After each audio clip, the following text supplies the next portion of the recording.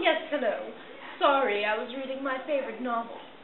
I'm here today to talk to you about abstract expressionism. Abstract expressionism was an American post-World War II art movement.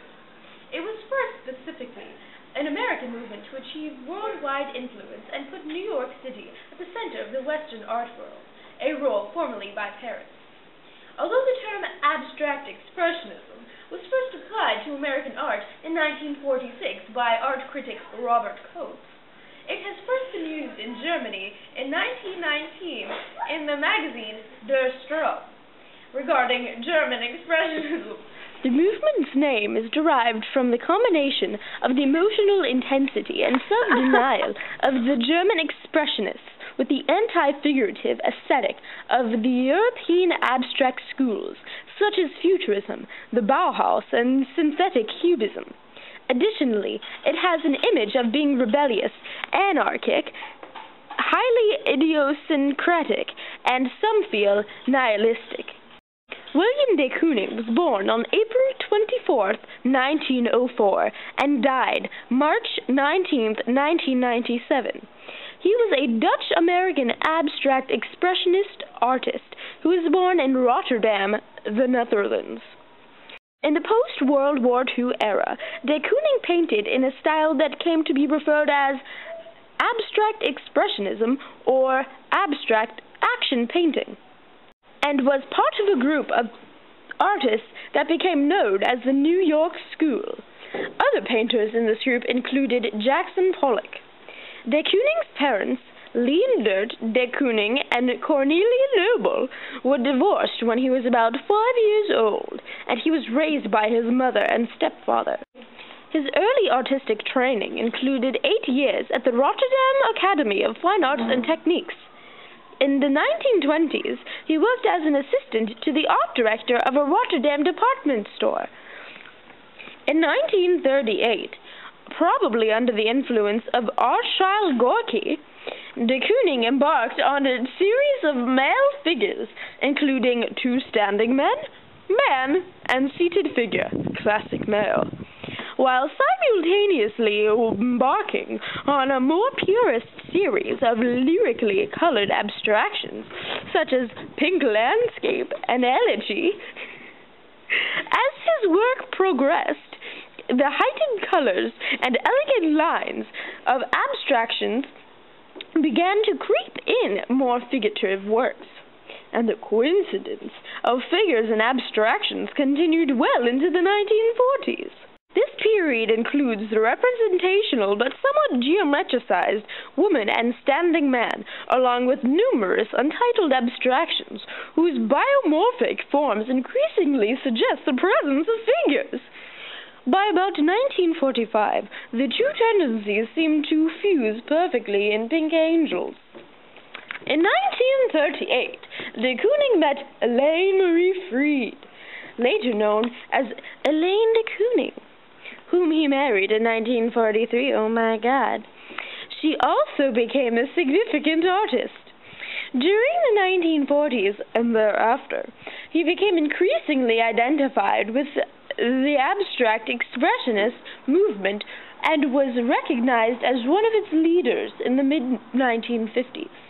In 1948, de Kooning had his first one-man show, which consisted of his black and white enamel compositions at the Charles E. Gann Gallery in New York. He taught at Black Mountain College in North Carolina in 1948 and at the Yale School of Art from 1950 to 1951.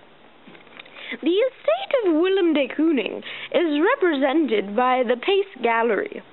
Paul Jackson Pollock was born January 28, 1912, and died August 11, 1956.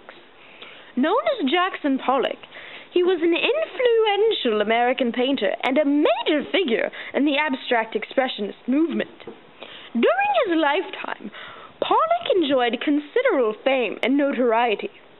He was regarded as a mostly reclusive artist. He had a volatile personality and struggled with alcoholism for most of his life.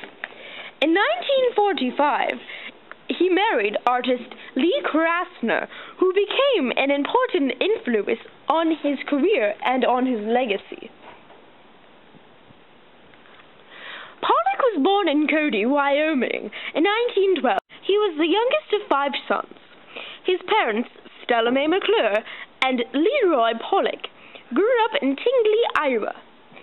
His father had been born McCoy, but took the surname of his neighbors, who adopted him after his own parents died within a year of one another.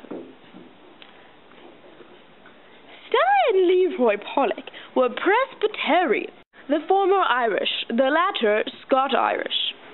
Leroy Pollock was a farmer and later a land surveyor for the government. Jackson grew up in Arizona, Chico, California. Expelled from one high school in 1928, he enrolled in Los Angeles Manual Arts High School, from which he was also expelled. During his early life, he experienced Native American culture while on surveying trips with his father. In 1930, following his brother Charles Pollock, he moved to New York City, where they both studied under Thomas Hart Benton at the Art Students League of New York. Benton's rural American subject matter shaped Pollock's work only fleetingly, but his rhythmic use of paint and his fierce independence were more lasting influences. From 1935 to 1943, Pollock worked for the WPA Federal Art Project. In an attempt to fight his alcoholism, from 1938 through 1941, Pollock underwent Jungian psychotherapy with Dr. Joseph Henderson and later with Dr. Violet Staub de Laszlo in 1941 to 1942. Henderson made the decision to engage him through his art and had Pollock make drawings, which led to the appearance of many Jungian concepts in his paintings. Recently, it has been hypothesized that Pollock might have had bipolar disorder. Thank you for joining me today on my segment about abstract expressionism. See you next week, where I do my segment about mad cow disease.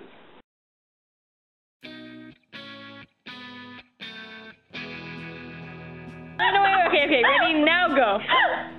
When Jackson Pollock was 9, his father abandoned his family and didn't return home until Pollock himself had moved out.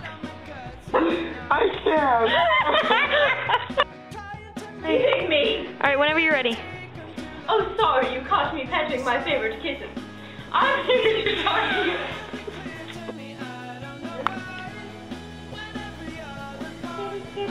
Make like 10-minute long bloopers and make like the rest like 5 minutes. I say you should just be, and then the cat should just be like on the camera. So like, hello, you got me reading my favorite book. Hello, you got me.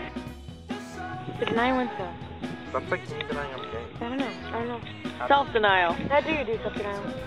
Well, hold on, let me...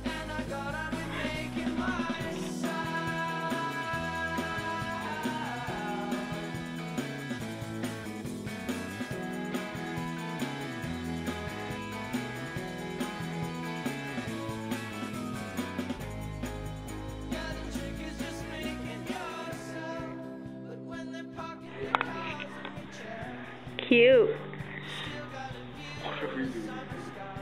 I had a peace sign in Okay, actually, altogether, the video is 8 minutes and 45 seconds. That's the intro.